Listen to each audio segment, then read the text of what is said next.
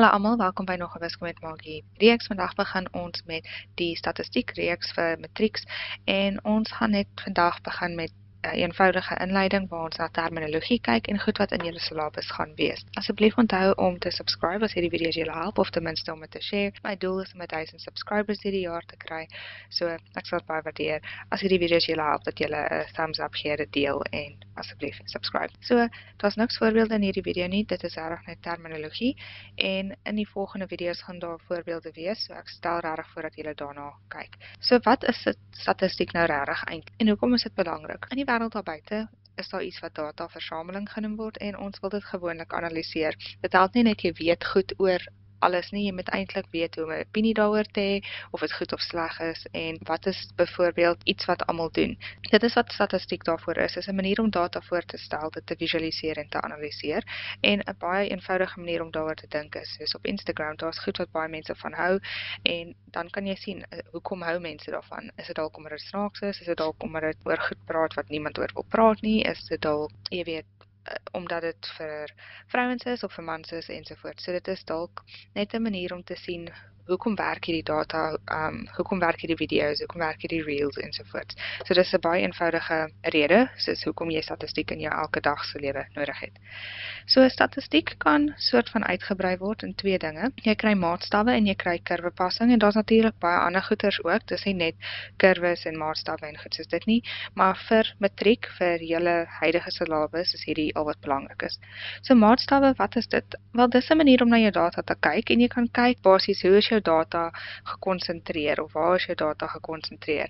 En jy kry data van sentrale neigings of tendens, so dis hierdie een, of jy kry data of maatstawwe van verspreiding. As jy kyk na sentrale neigings of tendens, kyk jy gewoonlik na die gemiddeld, en hierdie is die simbool wat jy vir gemiddeld gebruik. Jy kyk na die mediaan, so hierdie is jou middelste getal. Die middelste nie, dis is die getal in die middel van jou data, en dan kry jy die modus, en dit is die getal wat die meeste voorkom. Okay. En mediaan word ook gewoonlik met 'n Q2 of 'n K2 uitgebeeld. Dit is jou tweede kwartiel of jou middelste kwartiel as jy begin kyk na mond- en snordiagram. En hierdie data gewoonlik, hierdie twee, om hierdie te kry, moet jy gewoonlik jou data van klein na groot orden. Okay? So is dit iets om te weet. Dan kry jy die maatstawwe van verspreiding. En jy kry jou omvang, so jou omvang is jou grootste getal minus jou kleinste getal. Okay. Dan kry jy interkwartiel omvang en dit is gewoonlik kwartiel 3 minus kwartiel 1 of K3 minus K1, dit hang af wat jou handboek sê. Dit bedoel dieselfde ding. Dan kry jy variansie of jou standaard afwyking. Standaard afwyking is net eintlik jou variansie se vierkantswortel. Kyk, dis hoe jy 'n standaard afwyking kry, so dis hoe daai werk. En dan kry jy 'n vyftal opsomming. En jou vyftal opsomming gebruik jy gewoonlik om 'n mond- en snordiagram te trek. So wat is jou vyftal opsomming? Dit is jou minimum getal, die kleinste getal, jou eerste kwartiel, jou mediaan, jou derde kwartiel en jou maksimum. So as jy hierso kyk, jou minimum gaan hierso wees, jou eerste kwartiel is hierso, jou middelste getal of jou mediaan of tweede kwartiel is daar en jou derde kwartiel is hierso en jou maksimum gaan, ek nie nou nog 'n highlighter kleur nie, maar ons gaan nou net met hierdie blou doen, hierdie wees. Okay. En gewoonlik weer eens moet jy jou getalle van klein na groot of jou data, orden data van klein na groot om hierdie soos waardes te kry.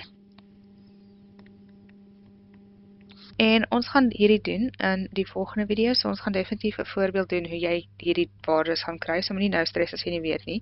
Al wat ek wil hê jy moet verstaan is dat jy hierdie gaan gebruik met 'n lyn, soos 'n getallelyn hierso, en dan gaan jy 'n minimum getal kry hierso, so sê nou maar as 1, 0, 2, 6, 8 en hierdie gaan dalk, ons sê 12 wees wat ook al.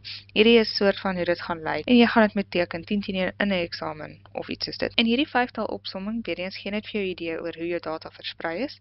En dit help jou om data te analiseer. So jy kyk, is jou data skeef na links, is dit simmetries om die gemiddeld en is dit skeef na regs. En gewoonlik met data analisering, jou belangrikste ding is jou gemiddeld. En dan waar die data om hierdie gemiddeld lê. So is daar baie data aan die linkerkant van die gemiddeld of aan die regterkant. So dis regtig al waaroor die data-analisering gaan. So ek het vir jou gesê, daar's twee dele, so ek het nou vir jou baie gesê oor maatstawwe, maar nou gaan ons kyk na kurwe passing. En wat is kurwe passing? Wel, jy kry, sê nou maar jy kry data, so ek gaan vir jou 'n lelike diagram hier so teken, so hierdie is jou x-as, en hierdie is jou y-as. En sê nou maar jy het data wat oralste hier lê, so jy data lê oralste, so dis nou 'n sprei-diagram.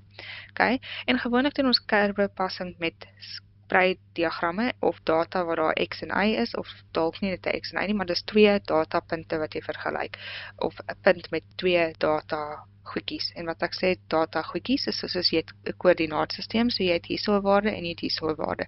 En jy kan hierdie bivariante data of twee hoeveelhede data met mekaar vergelyk. Dis al wat dit bedoel. So dis wat ons hier het. So ek vergelyk nou twee datapunte en jy kan sien hierdie lyk dalk soos 'n lineêre lyn. So ek kan dalk daar 'n lyn intrek. So kom ons net met 'n ander kleur, maar hierdie is dalk die lyn van beste passing, of dalk hierdie is dalk die lyn van beste passing, of hierso sien ek ook 'n goeie lyn. Jy probeer gewoonlik 'n lyn insit wat deur meeste van die datapunte gaan.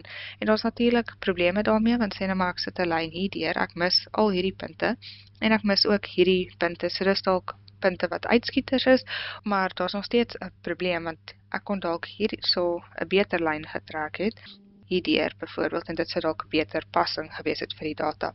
Maar ons sal verder daarin gaan, maar al wat ek wil hê julle moet verstaan is, jy kry twee maniere om jou kurwes te pas, en jy kry intuïtiewe kurwe passing, of jy kry lineêre regressie.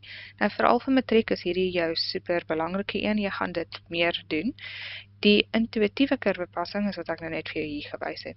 Hoe werk intuïtiewe kurwe passing? Wel, jy kyk na die datapunte en jy kyk of dit lineêr is, of dit eksponensieel of kwadraties lyk. So, onthou lineêr is iets soos die, sê nou maar jy het 'n grafiek, dis iets wat soos die lyk, of dis iets wat soos die lyk. Eksponensieel is iets wat soos die gaan, of soos die gaan. En kwadraties is iets wat soos 'n parabool lyk, Dis 'n ander woord daarvoor. En dan kry jy iets hierso, soos is jou datapunte sterk of swak lineêr, sterk of swak eksponensieel, sterk of swak kwadraties. En weer eens, ons sal daardeur gaan in die volgende video. Dan kry jy ook iets soos interpolasie of ekstrapolasie. En dit is iets, sê nou maar ek het hier datapunte, oralste. Hierdie is my x, hierdie is my y. Sê nou maar ek kry 'n lyn tot hier. En nou moet ek begin skat. Ek maak hierdie lyn, dis my beste passing, dis my lyn van beste passing, en nou sê hulle, wat gebeur as jou x 5 is? Dan gaan ek nou sê, my y gaan dan, kom ons sê, 7 wees, Dis interpolasie, want dit is nog steeds binne die datapunte wat ek het. Sê nou hulle sê, wel, nou is my x 30, wat is jou y? Want dan gaan jy 'n vergelyking vir hierdie lyn probeer kry. En dan gaan jy daai vergelyking kry om die y te kry, want jy het nie datapunte vir daai waarde nie, dis half af van jou grafiek af. So, daai is ekstrapolasie, en daar's baie keer probleme daarmee, want jy gaan soos 'n error kry, dis wat hulle sê in Engels, maar dis soos, daar's net foute, want jy is nie seker nie, jy weet nie eintlik of hierdie datapunte dalk nou so gaan nie, en dan bedoel dit jy het eintlik 'n eksponensiële grafiek gehad nie, maar jy kon net hierdie sien, so jy het gedink dis 'n lineêre grafiek. So, dis hoekom jy verkieslik nie ekstrapoleer nie, so dis net om te weet wat dit bedoel, en soos ek sê, ons sal daardeur gaan. Lineêre regressie is lineêr, so jy gaan na lineêre lyn kyk, so onthou y is gelyk aan mx plus c, dis die idee, behalwe met lineêre regressie lyk dit soos hierdie. So y hat is gelyk aan a plus bx, of y is gelyk aan a plus bx met kap met hoofletters. So y hat is hierdie, dis die hat, dis wat ek oor praat, dis hoe jy dit sê. En jy gebruik die kleinste kwadrate metode om hierdie lineêre regressie vergelyking te kry. En dan kyk jy gewoonlik na jou lyn wat jy met regressie gekry het deur middel van 'n korrelasie koëffisiënt. En wat is dit? Dis net iets om te sê hoe sterk of swak is my data bymekaar, en ons sal deur dit in die regressie video gaan. En jy kan daai ook uitwerk met hierdie, maar gewoonlik gebruik jy jou sakrekenaar vir hierdie. So dit is nie altyd belangrik om te weet hoe om dit byderhand te doen nie, maar ek gaan dit vir julle in daai video wys, net sodat jy weet hoe om dit te doen as jy ooit gevra word, net om dit te verstaan. Net vinnig, ek het vir jou gesê lineêre lyne lyk soos hierdie, en toe gee ek vir jou twee verskillende vergelykings. So jou gradiënt is gewoonlik m, so dit is hierdie, jou b, en jou Y-afsnit is gewoonlik daai en dis hierdie. So hulle skryf dit net andersom as jy met regressie werk, so dis al wat jy hoef te verstaan. Hulle doen dit net, ek weet nie hoekom nie, dis die manier hoe dit gewoonlik geskryf word.